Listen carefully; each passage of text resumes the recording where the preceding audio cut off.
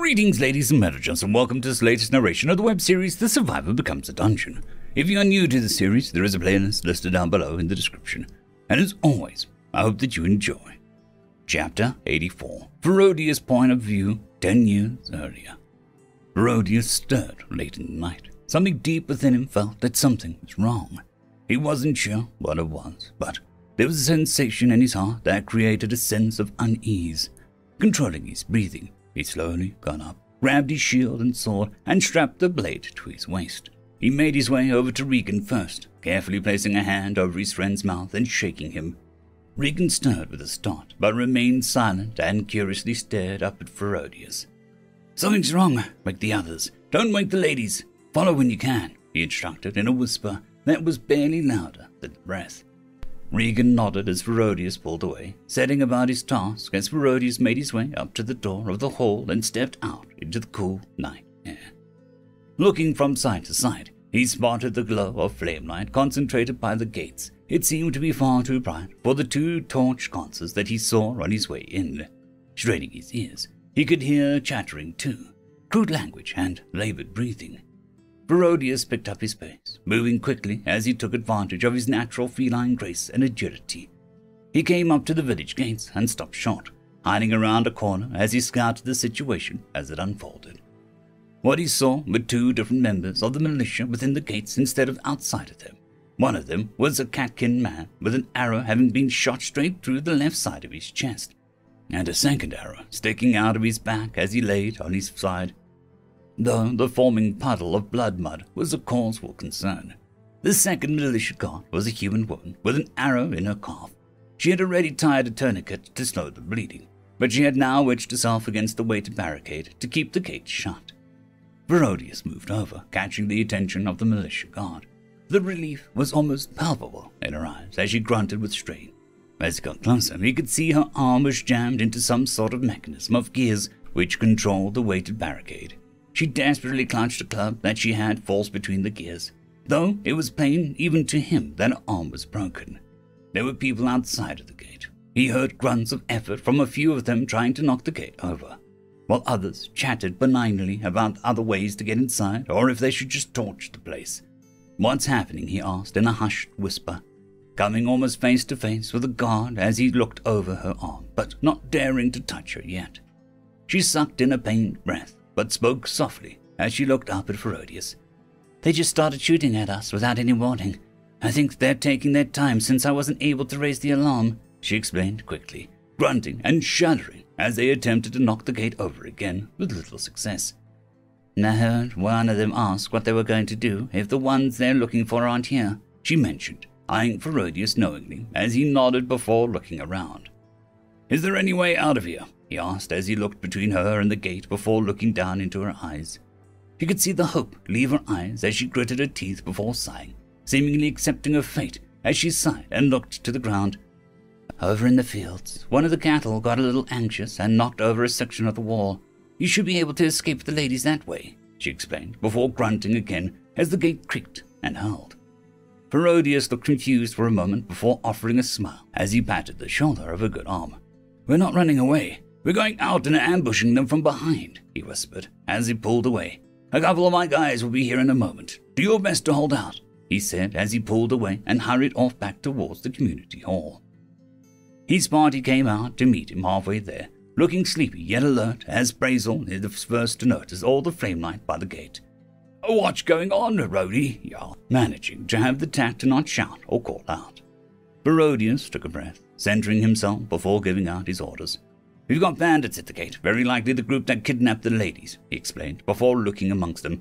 "Brazel, go to the village head's house and wake them, get them to mobilize their militia." He then looked over at Danica and Monty as Brazel immediately got moving. "We've got injured. Get a couple of potions from my pack and help stabilize the catkin guard. He's worse off. Though keep an eye on the woman and see about closing her leg wound," he ordered Danica and Monty.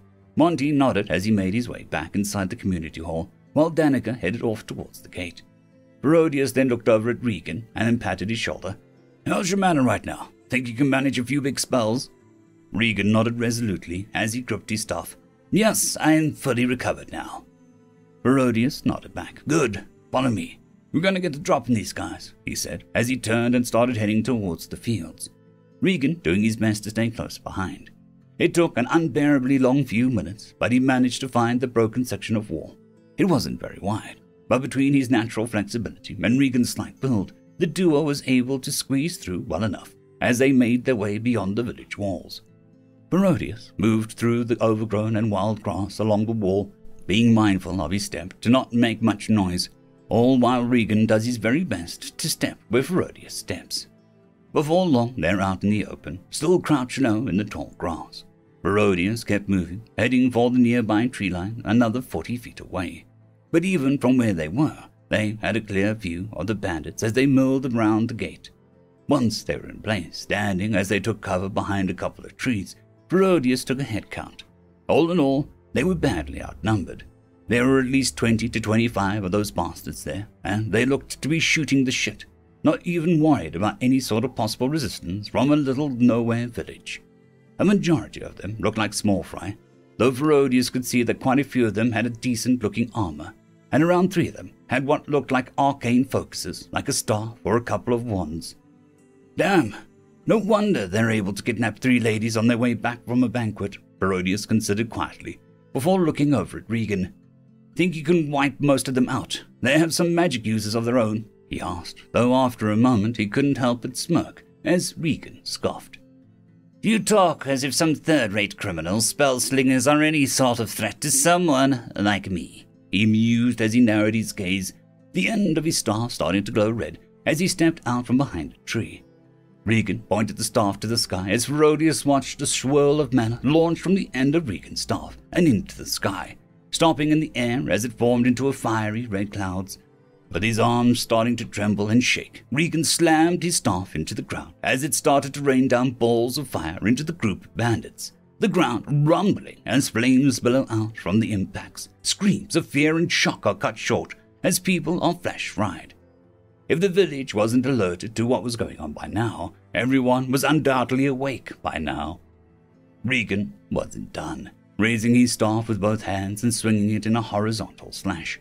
He swirled the billowing flames into a single ball of fire while checking to see who survived.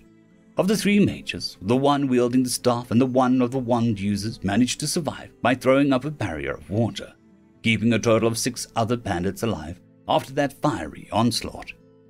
After getting visual confirmation of who was left, he swung the staff down in a vertical slash, visibly straining as his arms shook from the effort. Barodius witnessed his friend's might as the final ball of fire crashed down once more and erupted upon contact, shattering the wand user's barrier and broiling another 6 bandits. With that done, Regan slumped back against the tree he had originally been hiding behind, panting hotly as a layer of sweat formed all over his skin as he started sliding down to the ground and sat on the tree roots. Barodius came over, patting Regan's shoulder as he flashed a small smile. Great work. You good? He asked as he looked at his friend over. Regan nodded, taking slow, deep breaths before offering a half-hearted, Yeah, I'm fine. Might have overdone it a bit, he mentioned as he leaned back against the tree. Barodius smirked as he looked over at the remaining mage and the especially well-armored bandit. Well, I don't know if you've overdone it, but all those guys over there are pretty well done, he mused grimly as he pulled away. Regan groaned as he shook his head. Don't even get started. I'll be back on my feet in a minute or so. I should have enough in the tank to heal that guard you mentioned, and a few more tricks if needed, he explained breathlessly as he leaned back into the tree. Barodius nodded as he made his way from the tree line and stepped out into the open, shield up and his sword drawn. Surrender! You're outnumbered! If you wish to see the sunrise, you'll throw down your arms, Barodius called out. The mage and the remaining bandits scowled, but they then looked at the charred remains of their allies before looking back at Barodius. It doesn't have to be this way. Just give us the Blackstone girl. That's all we need, and we'll leave in peace, the armored bandit said, remaining confident for some reason, despite the wholesale slaughter of almost all his companions. All the while, the mage slowly stepped behind the armored bandit as their staff's tip started glowing. Barodius narrowed his eyes, raising his shield a little more as he pointed at the mage with the tip of his blade. I said surrender, though the mage only sneered as he lifted his staff and cast a spell. But before he could, a deep swum sounded out as he was skewered and ragdolled brutally into the dirt by an oversized arrow, the magic going wild as a ball of electrical sparks erupted in a blinding shower around them. From within the bright display, he heard the armored bandit curse and turned to run, though as another thwum sounded out, the armored bandit disappeared in a flash of light as the arrow embedded itself in the dirt. Ferodius sighed softly, lowering his blade before sheathing it as the men vanished. "Did I get him?" Brazel called out from the walkway along the village wall. Ferodius looked up at Brazel as he shook his head, his nose twitching at the scent of charred flesh. "No, the bastard used some kind of tool to teleport away or something," he said as he sighed, looking around at the corpses before him. "Got a bad feeling about this," he murmured to nobody in particular. End of chapter. I'd quickly like to thank the T5 peeps: Bitmori, Terran on Air, Cold War Boomerwaffen, Sevaren Serberous, Red Panda 121, Leslie 517, Bushmaster 177, Casper Arnholtz, Cam Maxwell, Lightsjock, Dragzoon W.R.E, Lord Azrekahl, and Arcadian. Thank you.